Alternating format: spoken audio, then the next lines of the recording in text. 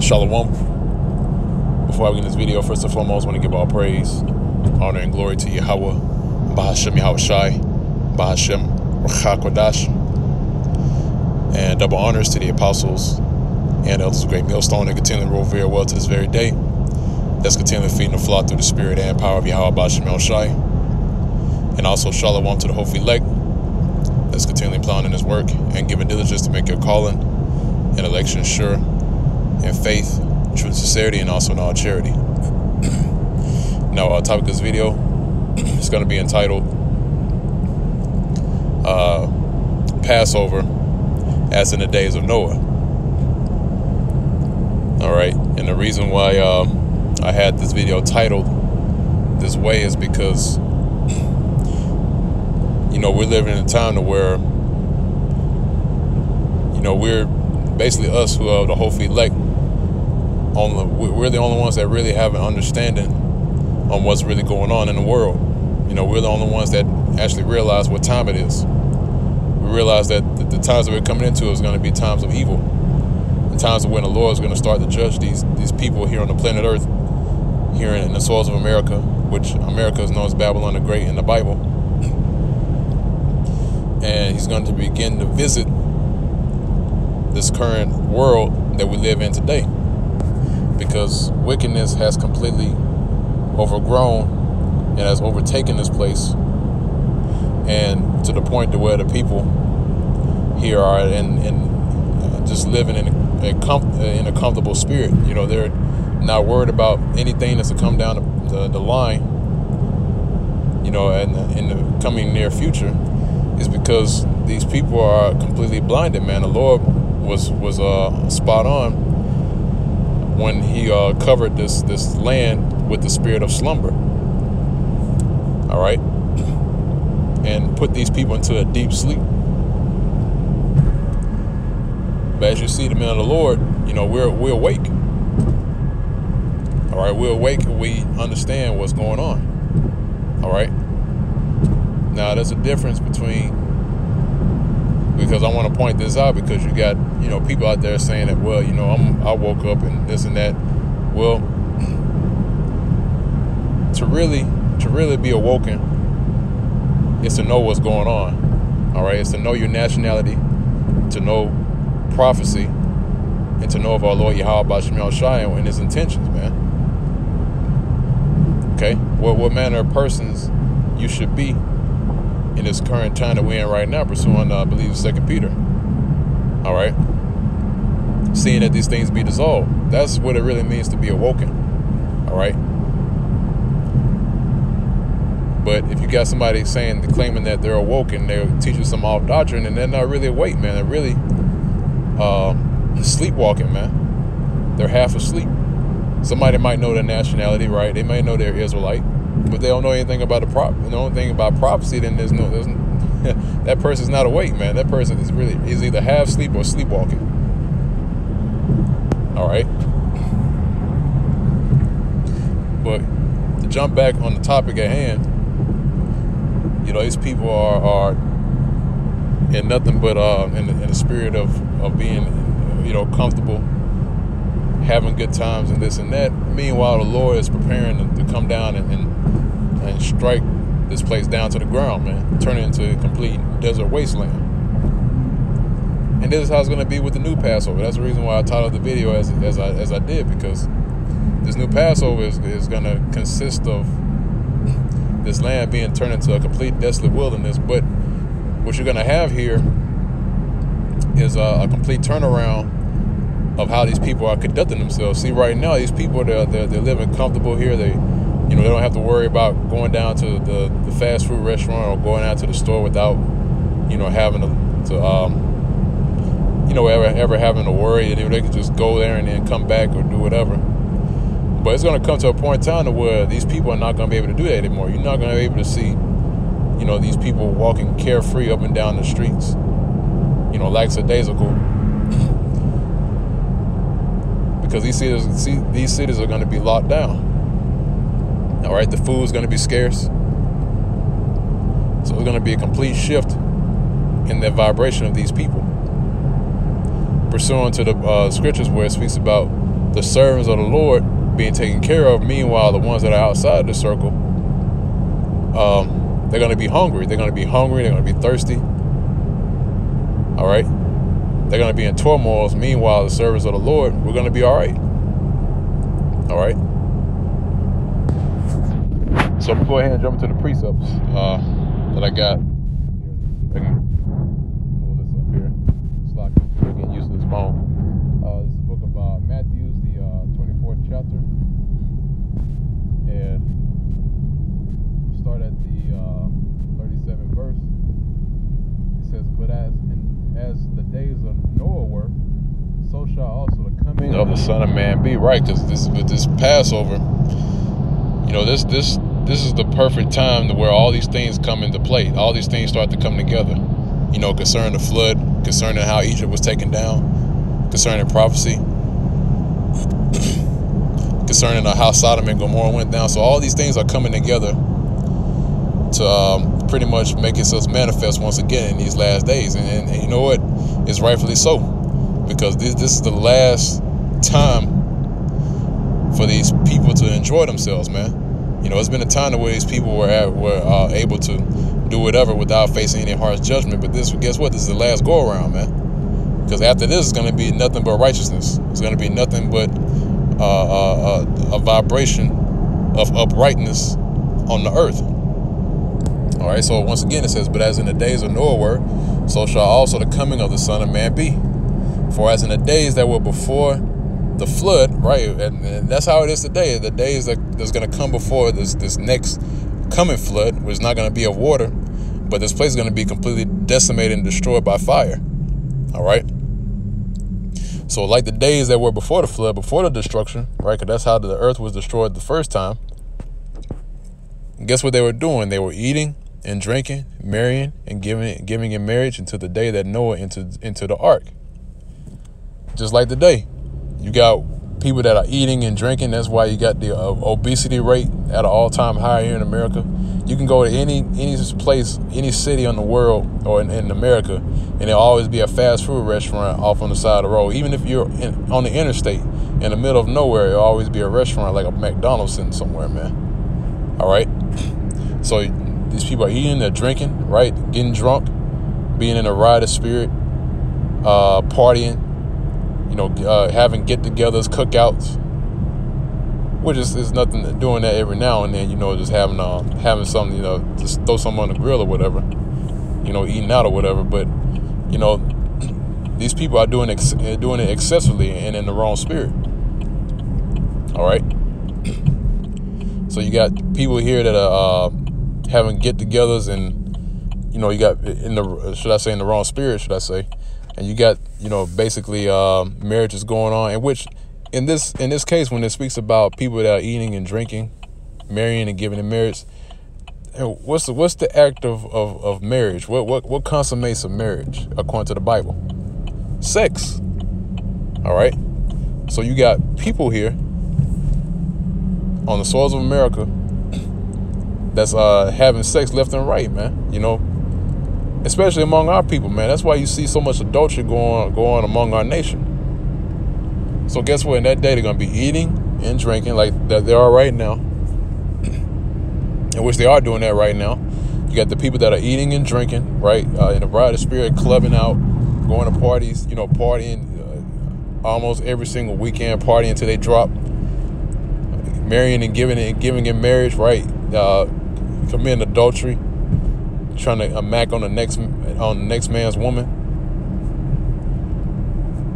All right. And all of that, you got to account for this place also allowing homosexuality to run rampant. So it's even worse when it comes to marrying and giving in marriage. All right. That says until the day that Noah entered into the ark. Right. And we're entering into the spiritual ark, which the ark that we're entering into right now is Yahweh Shai, because Yahweh Shai is going to be the one to deliver us out of this next coming destruction. All right. So while these people are doing what they're doing, we enter into the ark, man. We're entering into the ark, of which is Yahweh Shai, which is by what? Doing his work.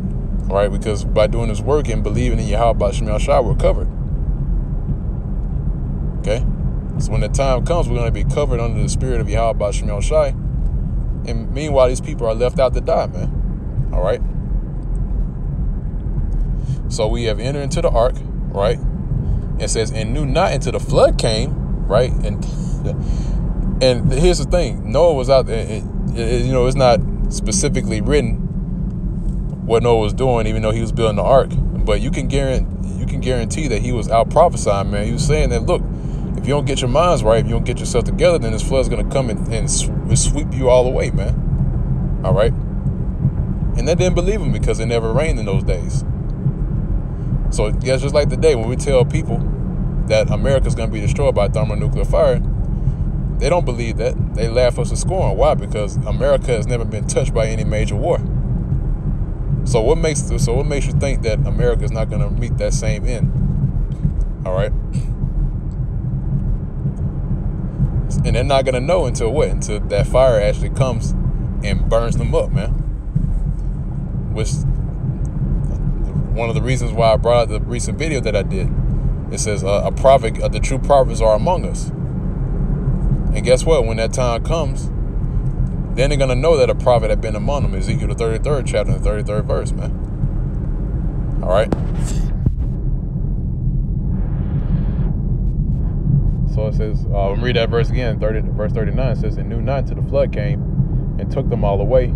So shall also the coming of the Son of Man be. And that's right. So also, like the Son of Man, which is Yahweh Shai. So when he comes back, these people are going to be eating, drinking, giving it marriage. And then when we enter into that ark, and when that flood comes, guess what? It's going to be just like how it was back then. Yahweh Shai is going to come back and find these people just doing all kinds of madness and wickedness. And he's going to put the hammer down to them, man. He's going to give them their just due judgment. All right? Now, I'm going to move on from there. I'll grab another precept. It's the book of 2 Peter, the 3rd chapter, starting at the 10th verse.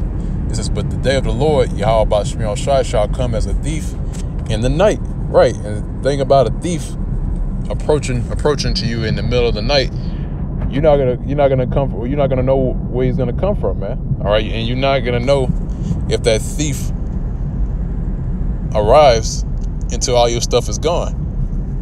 All right. So a thief, if you know anything about thievery, they do it in secrecy. All right. So with that being said, it's going to be in secrecy when the time when Yahushua is going to return. So we don't have the accurate time and date when Yahushua is going to return. But when he does, the people are not going to be aware. And the only way we can do that, or we can gauge his return, is by what? Prophecy. The signs of the times, man. All right. Well, I'm going to read this on. I'm going to grab the next precept.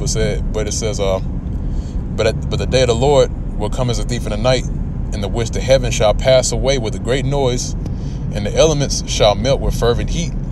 The earth also and the works that are therein shall be burnt up.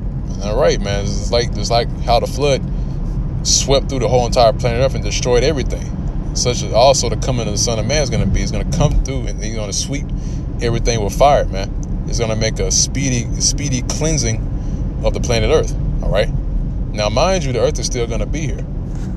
All right. I'm going to get that real quick.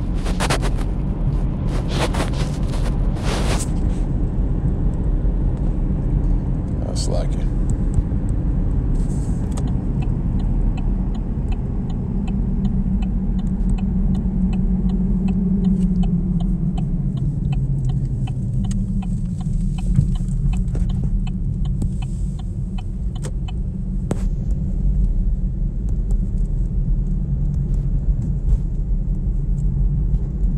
All right, it's Ecclesiastes, the 1st chapter and the 4th verse.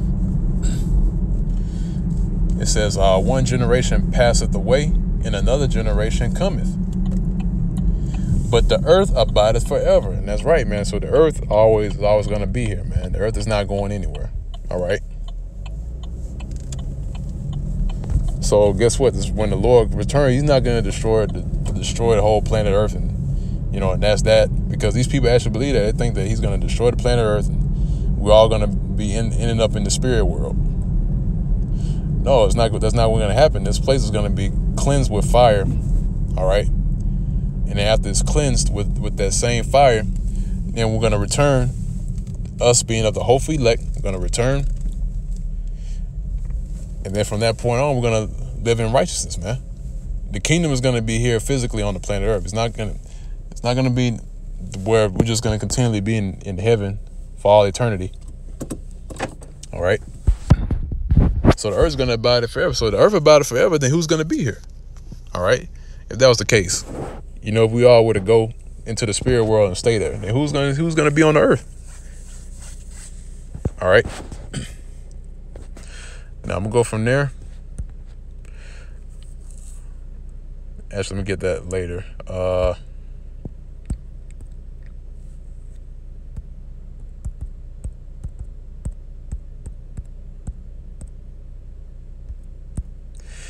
All right. This is Second Esdras, the 9th chapter. In the first verse, it says, "He answered me then and said," looks like it.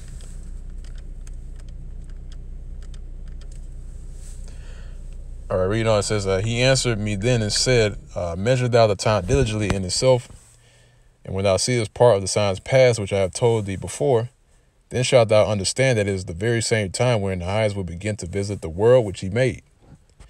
And once again, which I mentioned earlier, said how we measure those times diligently in itself is by way of the prophecies. All right. And we have seen parts of the signs past. All right. We've seen blood moons. We've seen solar eclipses, man. All right. We've seen different things happen according to prophecy with this current government, this current system. So these things have been happening left and right. The mark of the beast, martial law. We see these things happening, man. And that's how we measure in the time. Because our Lord, in that same chapter, which I read earlier in Matthew's 24th chapter, our Lord, Yahweh Shai, told us that these things are going to happen before he returns. So guess what? They'll let you know that he's very close to returning, man. All right. So that's why it says in the second verse that then shalt thou understand that it's the very same time wherein the highest will begin to visit the world which he made. All right. Now I want to grab a quick precept in the book of Sirach, because I want to make mention of how this place, pursuant to the title of the video, which is Passover, right? In which this is going to be a part this is the new Passover that we're coming into, about us being delivered out of the land of the north, which I covered in previous videos. All right. So the book of Sirach, the 10th chapter, and I'm starting at the second verse. It says, "As the judge of the people is himself, so are his officers, and what manner of man the ruler of the city is, such are all they that dwell therein." And that's right, man. So as the judge of the people is himself, so is his officers. Okay. So as the judge of the people and the ruler of the city, so they're in like manner. All right. So if you have a proud ruler, if you got a prideful ruler that doesn't regard the Most High, or is completely on the left-hand side of wickedness, then guess what, man? So the people is going to be in like manner. All right. And that's what you see today, man. You see the ruler, which is Edomite, DJ Trump, devil, and not just him. You got ones that are above him that's controlling him, man. The ones that are above him that give him basically tells him what to say and what to do. And that's your international bankers, your international banking families, man. Those are the ones that actually run the whole entire planet Earth. Okay. And the only way they was able to gain that power is by way of the Lord Yahweh Bashim Shai, so they can rule in this time right now, so they can play that part out in prophecy. All right. They were made to be set up in the very end. All right. So again, it says, as a judge of the people is himself, so are his officers. And what manner of man the ruler of the city is, such are all they that dwell therein. So guess what? These are known today as modern day Egyptians. All right.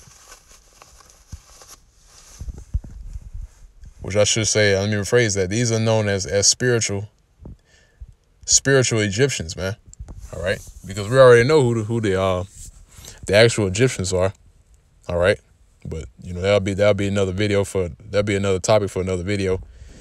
But this place which is spiritually called Sodom and Egypt, and these people who are spiritually Egyptians, all right, that's living here in this city which is called spiritually called Egypt, they're gonna face the judgment, man. And that's the reason why I made that statement at the beginning of the video about the Passover and as being in the days of Noah. Because guess what? The same thing that happened back during the time of the Egyptians when they had us in captivity. Guess what? The Lord passed over that whole entire land and destroyed all the firstborn of the Egyptians. And it was a great mourning during that time, man. It was a great distress and mourning and woe during that time, man. So guess what? In this new Passover, guess what? The Lord's going to pass over these people with the plagues that he has in store. And actually, let me get that real quick. I had it up, but let me grab it again.